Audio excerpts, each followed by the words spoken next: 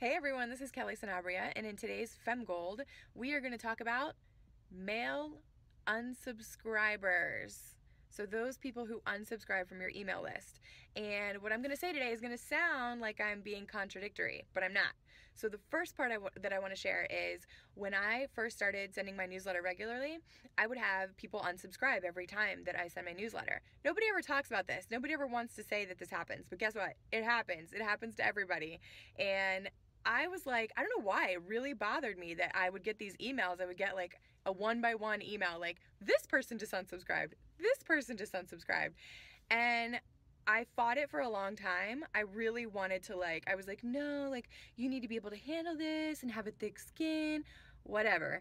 It really annoyed me, and I finally broke down and made it so that I didn't get those notifications anymore. So that was one of the best things that I have ever done for my business. While I'd like to think that I could be thick-skinned and it wouldn't bother me and I'm such a strong person, it really bothered me because every time that I, created this labor of love and people were unsubscribing from my content, it was like, oh man, that sucks. It's just a crappy feeling, they didn't like what I did. I don't know, it just bothered me. So if you have not already unsubscribed, and those emails and notifications that people, if you've not already unsubscribed, if you have not already changed your settings and those unsubscription notifications bother you, please change it so that you do not have to see those. It will make your life better, I promise. The other side of that coin, though, is that when I go into my newsletter system to send out newsletters, I can see how many subscribers that I have. And I see that sometimes that number drops before it dips again. Or sometimes from one month to the other, it will actually be a lower number. Nobody says this either, but guess what? It happens. There are dips. I'm not doing any active marketing or list building right now. So yeah, it's going to dip sometimes. That's okay. It's going to be so huge one day. I'm not even worried about it, right? Confidence.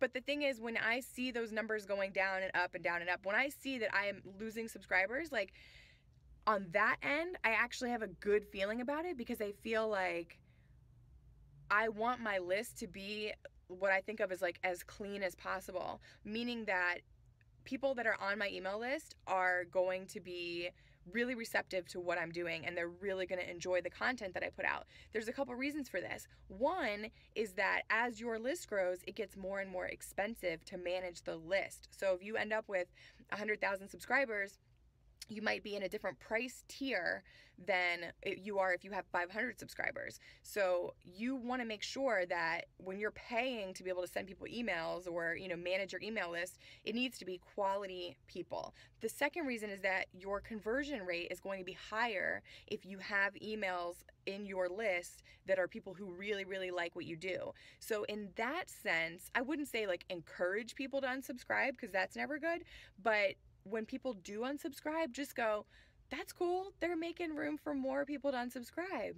So it's just different. It's funny how when I see it on the back end that my list is changing and fluctuating and it's kind of getting cleaned out and purged of people who don't like what I'm doing, it's like, okay, cool. I like that. We're cleaning out the list. We're going to have really good people that really into what I'm doing and build this awesome, amazing tribe.